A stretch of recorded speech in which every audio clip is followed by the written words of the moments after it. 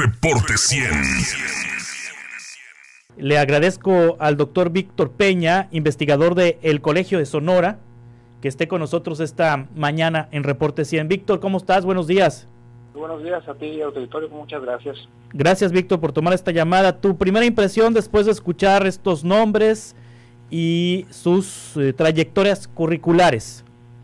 Pues mira, yo en primer lugar destacaría el evento del día de ayer, digamos, más ahorita antes que los currículums. Sí. Me parece que es un evento muy, vamos a decirle, muy republicano, muy terso, muy tranquilo, en donde pues el ejecutivo que se va y el ejecutivo que llega, pues se comunican bastante bien, ¿no? Y fue un evento muy tranquilo.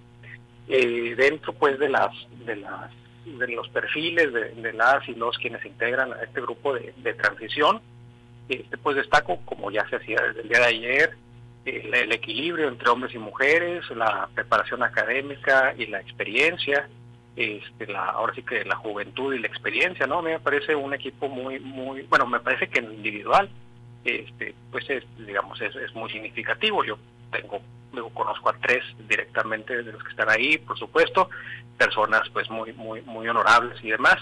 Y aquí lo interesante será ver y que pues todos estemos observando si esos perfiles en lo individual se suman como un equipo de trabajo en esta transición, que esperemos que así se suceda, y bueno, ya que después de esta etapa de transición, pues veamos qué sucede ya con la conformación del gobierno, de los primeros asientos, y luego ya del equipo amplio de trabajo. Que no necesariamente será el gabinete, no, correcto, eso hay que comentarlo. Probablemente, ¿no? Sí. Es posible que... O sea, sí van a estar, pero quizá no en esas posiciones. Sí, pues, lo que se puede esperar es que estén, también, sí. También puede ser que no, también puede ser que haya perfiles que digan, mira, yo hasta aquí, o justo por lo que es la etapa de transición, sean personas que desempeñen una actividad en una temática específica en la transición, y que a lo mejor ya no los veamos, o que sí los veamos y a lo mejor en las carteras muy parecidas a las que estén. Eso pues todavía no se sabe ni se ha definido. Sí, bueno, da certeza, por ejemplo, José Luis Salomía en Salud, que tuvo una buena participación como director de epidemiología a nivel nacional, y es un médico reconocido aquí en lo local. Ya estuvo también trabajando en la Secretaría de Salud Estatal y en la Secretaría de Salud Municipal, por ejemplo, en el tema de salud, que es un asunto delicado, quizá el más delicado en este momento, genera confianza. Bueno, Gilberto Landeros Briceño es general del Ejército. Aquí en este espacio de noticias, Alfonso Durazo había manifestado su intención de que esté un civil al frente de la Secretaría de Seguridad Pública. No sé si ya cambió de opinión o se sostendrá en el tema de que haya militares al frente de las áreas de seguridad. Su momento dijo que tendría un civil en seguridad pública, pero bueno, va Gilberto Landeros Briceño, quien es general del Ejército Mexicano y que hasta antier era comisario de seguridad pública de Hermosillo. Pues hay nombres del equipo compacto de Alfonso Durazo. Francisco Vázquez, el secretario técnico, seguramente repetirá o será refrendado en esa posición cuando se dé a conocer el gabinete. Francisco Acuña también es como del equipo más cercano. Jesús Acuña, que es hermano de Francisco. Apa bombita que le aventaron a Jesús Acuña, ¿no? El Istezón. Sí, claro. Una bomba de tiempo le aventaron en el Istezón. Ahora también hay que resaltar el dato: 3 de estos integrantes del equipo de transición lo fueron también del equipo de transición de Claudia Pavlovich. A eso es a lo que iba. Es decir, ahorita yo creo que hay que recibir la noticia con entusiasmo. Yo primero repito lo mismo, en el sentido de que me parece que fue un evento muy terso. Está haciendo una transición de muchas alturas, y hay que tomar la noticia con bastante entusiasmo, pero pues los gobiernos son cambiantes, ¿no? Sí. Por ejemplo, ahorita lo que comentabas, el anunciar un perfil civil, y luego, bueno, ahorita en la transición, general retirado, si eso cambia o no cambia, pues es que las organizaciones son instituciones vivas. Claro. A lo mejor no cambia, o tal vez sí, porque, bueno, ya estando dentro del compromiso, viendo cómo cambian los tiempos, viendo cómo cambian, digamos, los indicadores, etcétera. Todo eso puede cambiar y personas que están ahorita, bueno, a los que les deseamos, por supuesto, todos un buen desempeño, pues pudieran de repente ya no aparecer, ¿no? Y bueno, ya empiezan ahora sí que las dinámicas reales dentro de las organizaciones, ¿no? Sí. Ahora sí que los empujones, las malas caras, etcétera, y todo eso hay que estarlo observando, porque finalmente pues lo que a uno le interesa, digamos, desde fuera es que los gobiernos funcionen bien. Yo ahorita tomo la noticia con bastante entusiasmo, sí, pero también hay que ver lo que siempre cuando se renuevan las autoridades pasa esto, ¿no? O sea, hay como una euforia por los nuevos perfiles que se empiezan a dibujar, por lo que pudiera ser un gobierno, y ese entusiasmo sucede siempre y en todos los gobiernos, pues va disminuyendo a lo largo del tiempo al grado tal que cuando se cumplen los 3 o los 6 años, dependiendo del tipo de gobierno, pues ya estamos ahora sí que esperando la próxima elección para ver si desde la ciudadanía se reacomoda sí. algo, ¿no? Los tres que pertenecieron al equipo de transición de Claudia Pavlovich fueron el doctor Álvaro Bracamonte. El doctor Álvaro Bracamonte coordinó el Plan Estatal de Desarrollo de Claudia Pavlovich, e inclusive fue quien lo presentó hace 6 años. Hoy está como responsable de educación. Guillermo Noriega también participó en el área de transparencia del equipo de transición de Claudia Pavlovich. Y María Dolores del Río también participó en el equipo de transición de Claudia Pavlovich. Finalmente ni Guillermo, ni Álvaro, ni María Dolores se integraron al gabinete de Claudia Pavlovich. Inclusive entiendo que Guillermo hasta hubo una ruptura con la actual administración estatal. Y bueno, María Dolores siguió en la oposición y Álvaro Bracamonte en la academia. Sí, yo ahí lo que destaco, por ejemplo, en estos 3 casos, es que lo común que tenían, digamos, de aquel momento a este momento es una muy alta participación ciudadana, ¿no? Quizás en algunos casos, como María Dolores, pues por supuesto también partidista. Pero digamos, a mí no me extrañaría demasiado que perfiles muy activos que proponen, que además trabajan y demás, pues sean invitados a participar.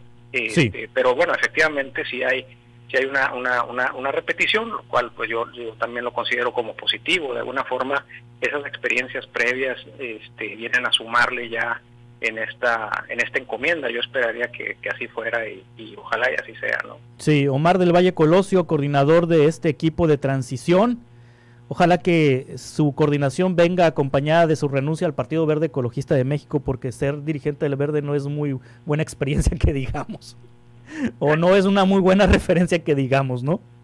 Pues yo ahí, por ejemplo, también, y ese era un tema que platicábamos en otro espacio, digamos, cuando se ocupó el tema de las particiones partidistas.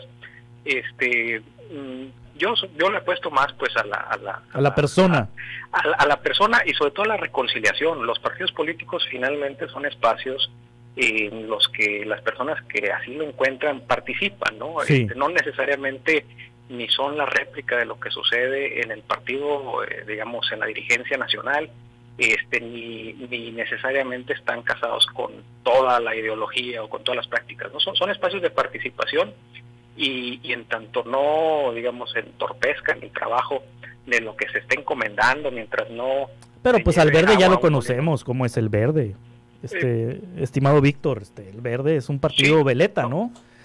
Que bueno, se acomoda según la circunstancia, igual que el PT y esos partidos chiquitos, pues, ¿no? Los partidos veletas. Un poco mi opinión es que si bien en lo general conocemos a los partidos, pues eso no necesariamente se transmite a las personas, ¿no? Un poquito más hacia las personas que hacia pero también hacia habla partidos. Mucho de una persona que se mete a avalar ese tipo de simulaciones, ¿no? Pudiera ser. Entonces ahí yo le pondría, porque bueno, sí, no, está bien que lo señales, ¿no? O sea, sé que Omar del Valle es un profesionista respetado, con una trayectoria profesional muy interesante y limpia. Además, pertenece a una familia, la familia del Valle, que pues no se les puede señalar de asuntos irregulares ni nada por el estilo. Su hermana es brillante, Rebeca del Valle Colosio y Gabriela del Valle, entonces viene de una buena familia y demás. Es el único, digamos que el priatito en la rosa, para mí desde mi perspectiva personal es que haya sido dirigente de ese partido veleta que es el Verde, pero bueno, también entiendo la circunstancia, ¿no? Era una posición del propio Durazo en el Verde, pues. Correcto, yo ahí pensaría más bien sobre lo que está por venir, ¿no? O sea, si esa apreciación pues muy válida que tú compartes, ver cómo funciona dentro de esta etapa del gobierno que iniciará, ¿no? O sea, ver si se identifica como un pasivo o como un activo. Creo que esa es la parte que hay que estar observando para precisamente ir viendo que finalmente lo que sucede con los gobiernos es que cuando los vamos viendo es cuando este entusiasmo va hacia la baja, ¿no? Entonces esas son las decisiones que van construyendo el gobierno, en donde pudiera ser, por ejemplo, dices un platito en el arroz, pero a lo mejor no es significativo dentro de la gran fotografía, o a lo mejor sí nos empieza a orientar de que pues no es un pretito en el arroz, sino que es un lugar común en un gobierno que empieza, y entonces pues ahí sí papas calientes, tenemos que preocupar, ¿no? Papas calientes las que reciben Jesús Acuña y Tezón, indudablemente por la crisis que tiene este organismo durante varios sexenios y que se ha agudizado en este último.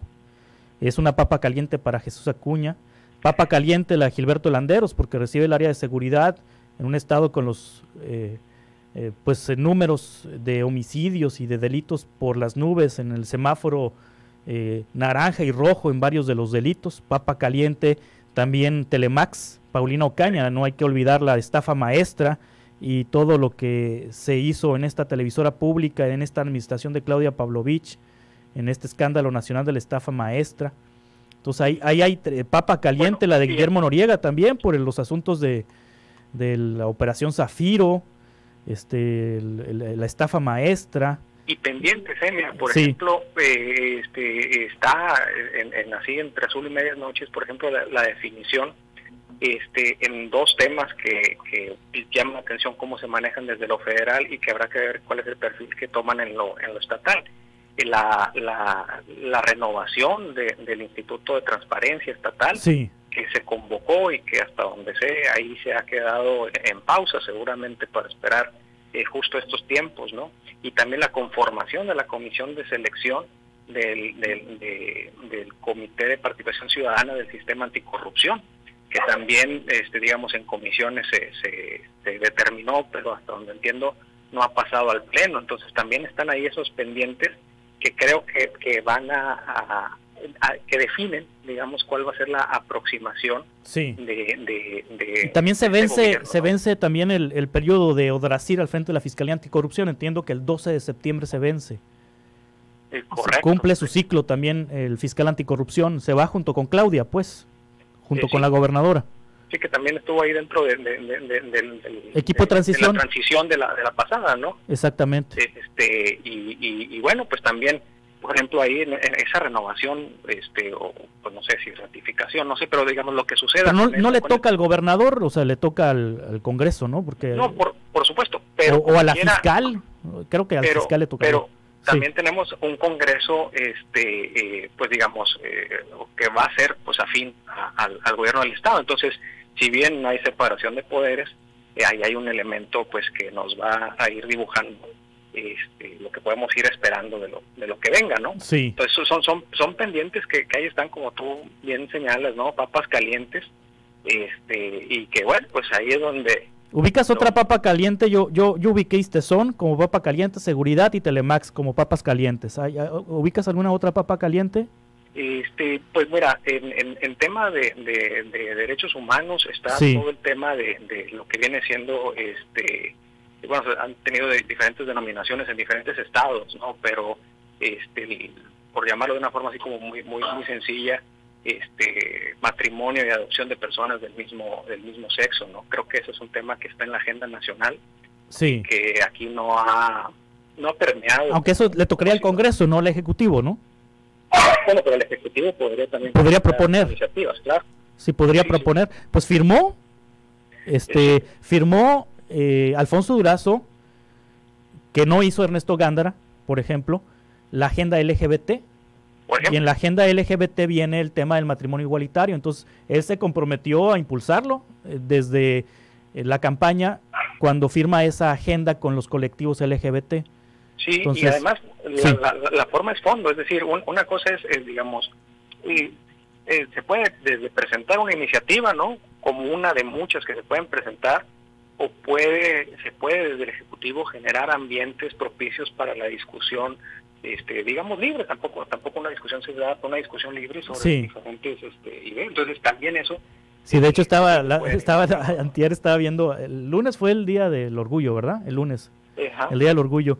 Estaba viendo pues que el Palacio Municipal de Hermosillo se iluminó con los colores del arco iris, ¿no? En señal al Día del Orgullo. Y el Palacio de Gobierno, pues sin luces, ¿no? Pues sí. A mí se me hace que el próximo Día del Orgullo va a ser al revés. Van a iluminar el de gobierno y el municipal va a quedar apagado. Que aquí lo interesante sería ver si esos símbolos se transmiten a iniciativas de ley o a políticas abiertas, ¿no? Creo que esa es la sí, pero estoy casi seguro que el próximo año el edificio iluminado va a ser el de Palacio de Gobierno y el de enseguida, el de Antonio Estiazarán, va a estar apagado. Eso sería, ahora sí que quede el registro para ver. Sí, es más, te lo apuesto. ¿Apostamos? No, eso de las apuestas es muy fea. No, pero además tampoco me parecería que sí es como muy, va a ser muy significativo. Ojalá alguien tenga la fotografía de esta de la otra, porque, bueno, también ahí están hablando. Sí. Por lo que yo entiendo, esa agenda en este gobierno que termina se trató de empujar por distintas instancias, por distintos medios, y un poco la valoración fue que no era el momento, ¿no? Entonces, pues ahí está otra vez la realidad, ¿no? Vamos a ver si ahora ya se considera que es el momento, y bueno, pues vamos a ir viendo cómo se ponen esos temas, ¿no? Estas papas calientes de las que pues recordamos, se saben, y que seguramente pues adentro pues habrá muchas más, ¿no? Muy bien. Víctor Peña, muchas gracias. Al contrario, ¿no? A la orden, muchas gracias. Estamos atentos para seguir conversando sobre estos temas. Análisis del equipo de transición del gobernador electo Durazo, Alfonso Durazo. Reporte 100.